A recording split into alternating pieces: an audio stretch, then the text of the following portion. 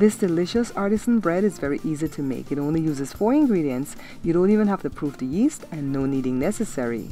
Welcome to the Bear Pantry Show. If you're looking for authentic Belizean recipes, then you're in the right place. My name is Barbara and this is Cooking Made Simple. These are the 4 ingredients: some active dry yeast, salt, warm water, and bread flour.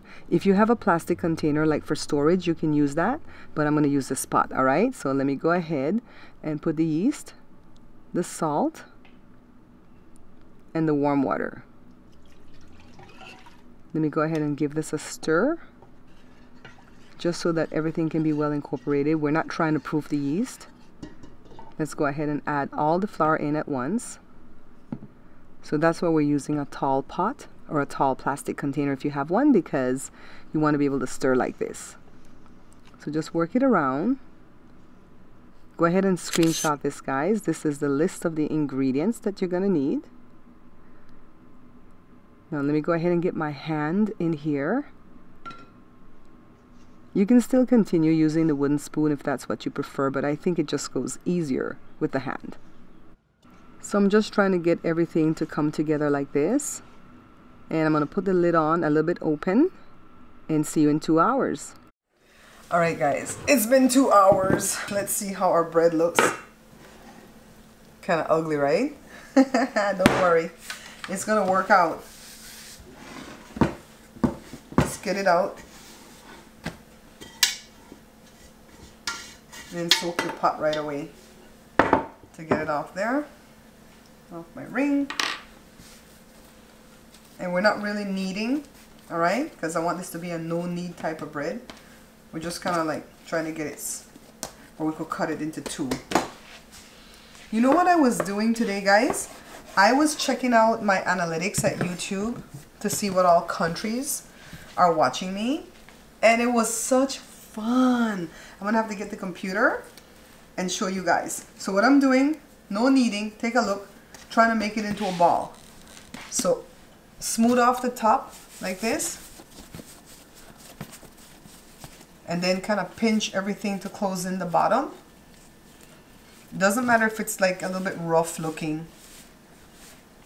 Okay, now some people, they'll score it after the bread has risen. I can't do that. I try to do that. Jada used this knife, this bread knife, and she did it because she goes, I used to work at a bakery. I can do this. And she did it. She cut too deep and my bread bursted. See right here? Just saying. So what I'm going to do is score it now. So let me get a knife, a smooth knife.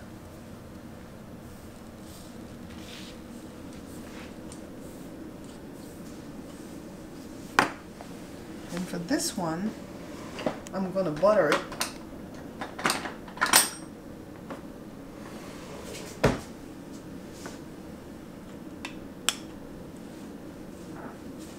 Well, for both of them I'm going to butter it, but for this one I'm going to put something else on top. Now, light the oven. Let me do that. Let me make sure there's nothing in here. Do you have that kind of house where there's always stuff in the oven, like a pan of oil? It's the same thing here. 425, because this won't take a while to get up there. Let's move this bread right here and put it over here. And this is the one where I'm going to put the sesame seeds on top, alright? Not going to put it on both because the kids don't like the seed. So let me do the other one. We want to make sure that one part of it is smooth, because that's going to be the top. And then just pinch everything on the bottom. And kind of form it like this. Now let me go ahead and slice into it. Now be my guest if you can slice it after it's risen, okay? I'm just not great at that. So it takes about 40 minutes to get like this. So that's why we wanted to have the oven going. Let me stick them in. 1 and 2. And I'm going to get some water to pour it in this tray on the bottom. Please note that I'm not pouring water in my oven, on the bottom of the oven. It's in a tray, alright? Let me set the timer for 30 minutes. Now, I have a couple minutes left, so I'm going to go ahead and switch them around, okay? Bottom one goes on the top, and then the one that was on the top goes on the second shelf. Don't put any more water. We're good. 2 more minutes left. So now they're done. Let me get them out and put them on the wire cooling rack. I'm so excited for these.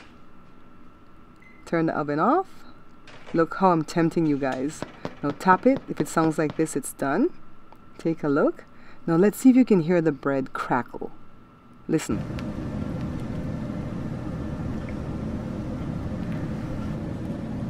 I'll cut this one. I'll cut the ugly one. Ooh, knife upside down. Listen to that. Let me move all this stuff out the way so you guys can see. Take a closer look. I hope you guys could hear the bread crackling earlier. I want to like squish it, so I'm taking my time. Nothing like hot bread. We'll save that for Joe. I'm not going to be stingy. Because if I don't, he'll cut the other end and the bread will start falling apart. It doesn't really fall apart, but it's hard to cut. Let's taste, guys.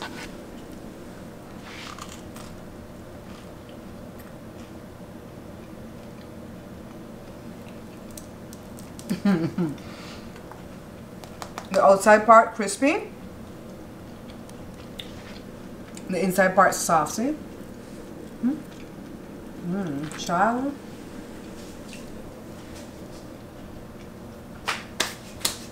What in life could be better? We didn't really need it, right? Stir it up in that pot. I did have to get my hand in there because the wooden spoon don't bring it together. But that's not really needed. That's like clumping. And then, that's my own word. And then when we cut it into two and made it into a ball, we didn't really need. 30 minutes to bake. Put the water. The water makes this part crunchy. And you have bread. So in what? 2 hours the first time around, because we didn't proof the yeast. And this is the easiest way to do it, right? And then 40 minutes the second time around, and then 30 minutes to bake. So not a Sunday morning thing, unless you want to get up early. But definitely start in the afternoon, have it by dinner thing. What time is it? 2 o'clock. Alright guys, so it says that my top geography is the United States, Belize came in second, Canada, the UK, and India. That's the top 5. Normally the Philippines make it into the top 5, but they didn't today, but they were number 6. So it says United States was 56,206 people watching from the United States. Hello.